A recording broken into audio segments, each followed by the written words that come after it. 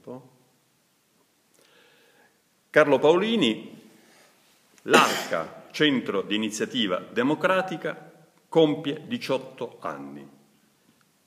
Che si prova nell'accompagnare questa creatura al suo, si direbbe un debutto, ma in verità dopo 18 anni di attività politica, di confronto, di dialogo, di stimolo alla città, tutt'altro è fuorché un debutto. Beh, diciamo che l'ARCA raggiunge la maggiore età e ha fatto tutto un bel percorso di cittadinanza attiva. L'ARCA, diciamo che nasce assorbendo dentro di sé i lavori del Comitato Dossetti per la difesa della Costituzione. Da lì poi abbiamo non voluto perdere quella storia e ci siamo impegnati a realizzare questa associazione sui temi della cittadinanza attiva per quanto riguarda il ruolo di Bari, ma non solo. E così, strada facendo, sono passati 18 anni. L'ARCA è stata un protagonista di molte battaglie nella città di Bari. La Fibronet ha costituito il comitato Fibronet insieme ad altre 3 associazioni, poi da lì c'è stato tutto il movimento che ha gestito la storia.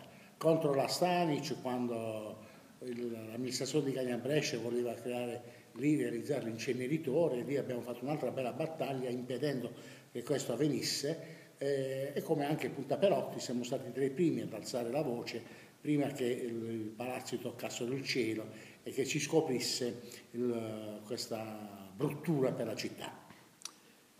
Un'associazione che ha la sede oggi in uno dei quartieri più delicati della città, anche tra quelli più popolosi della città, il quartiere Libertà, e che in qualche maniera interagisce con una realtà anche difficile della città.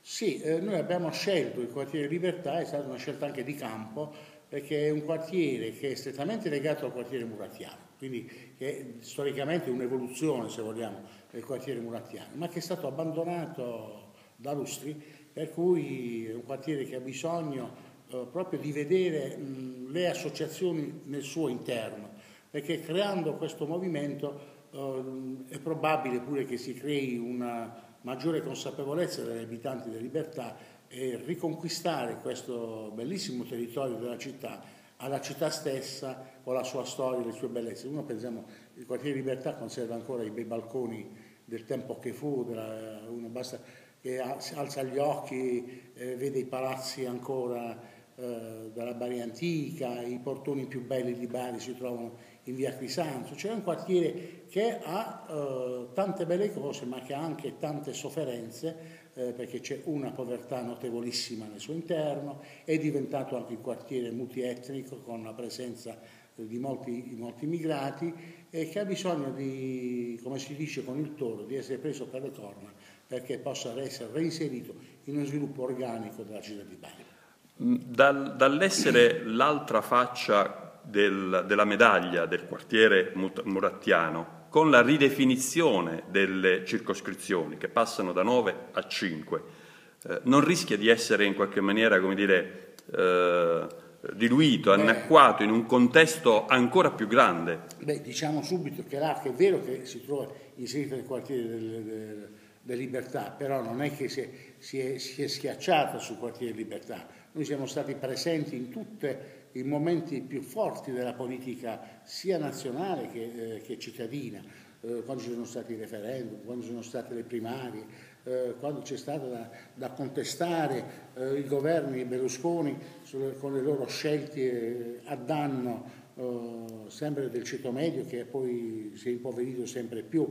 Abbiamo preso posizione in tutti i momenti forti della politica nazionale, come siamo intervenuti sui momenti forti della città di Bari a 360 gradi, non guardando solo le problematiche del quartiere Libertà.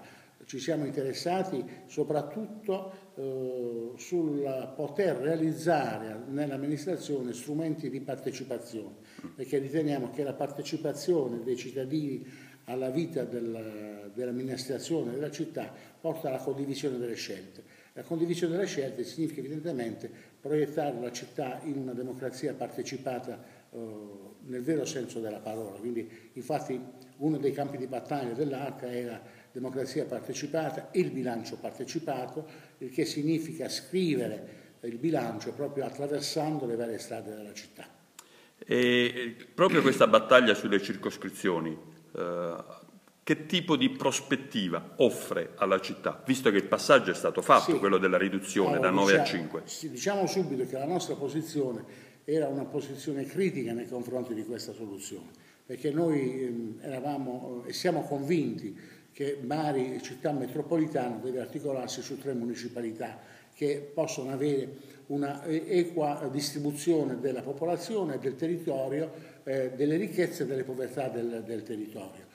Per cui la decisione che è stata presa di accorpare le circoscrizioni è un accorpamento di circoscrizioni che comunque porta a una diminuzione dei costi, però non sono ancora delle municipalità, non sono municipi autonomi. Bari non è ancora concepita come città metropolitana, ahimè, perché credo che abbiamo perso molto tempo in altre cose quando dovevamo lavorare seriamente per realizzare i contorni di una città metropolitana nel contesto dell'area metropolitana, che significa intrecciare una serie di relazioni con i comuni limitrofi almeno della prima fascia per condividere scelte urbanistiche, scelte culturali, scelte di politiche sociali, perché ormai nell'ottica metropolitana Bari non può avere politiche baricentriche, ma devono essere orientate evidentemente su una logica di un territorio più vasto.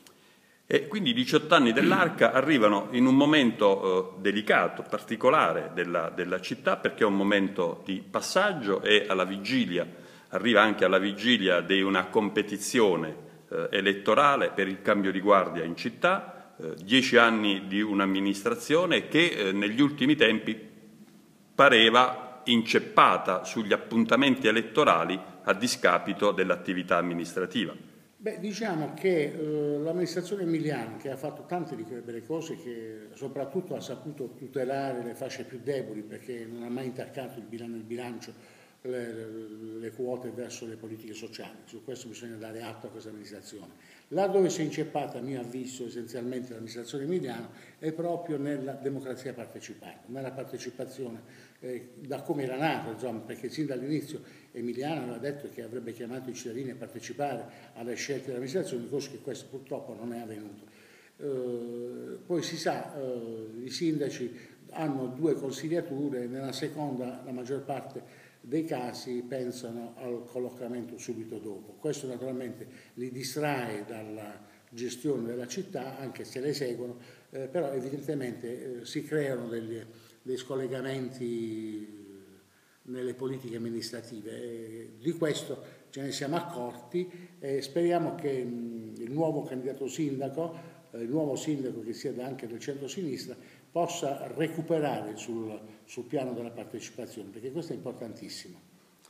Che continua ad essere il cavallo di battaglia dell'ARCA. Che continua ad essere, è stato e sarà il cavallo di battaglia dell'ARCA, perché la partecipazione è lo strumento con cui la democrazia si realizza e si allarga sempre più, perché nel suo interno include fasce di cittadinanza. Un'ultima battuta, un paio di punti che possiamo in qualche maniera oggi ricordare che hanno caratterizzato la vita e l'attività dell'ARCA, magari più di altri, e su un punto in particolare che l'ARCA vorrebbe, come dire, diventare baluardo per il perseguimento nella prossima tornata amministrativa. Beh, diciamo che 2 punti. Innanzitutto abbiamo fatto sempre una battaglia sul piano dell'urbanistica, che è un'urbanistica che deve essere concepita in maniera partecipata, che mette da parte il piano Quaroni perché non ha visto la sua realizzazione di una città sui 600-650 mila abitanti. Un'urbanistica che recuperi la logica del verde, che recuperi anche la bellezza della città attraverso la riqualificazione e il riuso dei beni mobili che ha, non andando più a intaccare le residue aree a verde che ci sono, ricreando un collegamento fra i vari quartieri della città, naturalmente in un'ottica metropolitana, perché lo sviluppo urbanistico della città deve essere inquadrato oggi nell'ottica metropolitana, perché non è più un problema solo di Bari, città intesa in maniera vecchia, ma è un problema di città, di Bari, città metropolitana, quindi che deve andare a creare queste sinergie con i comuni. Questo significa mobilità, questo significa sviluppo economico che deve riguardare la varia fascia. Il secondo campo di battaglia che noi continueremo a portare avanti è la realizzazione di tutti quegli strumenti di democrazia partecipata che prevede lo Statuto comunale. Purtroppo lo Statuto comunale non è conosciuto dalla stragrande maggioranza della città, che se i cittadini, le associazioni, i movimenti, i cittadini anche come singoli conoscessero bene, probabilmente farebbero sentire molto più forte la propria voce sui vari problemi che riguardano. Poi il terzo problema, che è anche un po' contraddistinto il mio impegno in questa amministrazione, è l'attenzione sulle fasce più deboli, problema di chi ormai non ha più una casa, di chi non ha più un lavoro, e trovare qui quindi un welfare nuovo che sappia dare delle risposte ai bisogni vecchi ed emergenti della città. Auguri all'ARCA e buon lavoro. Grazie.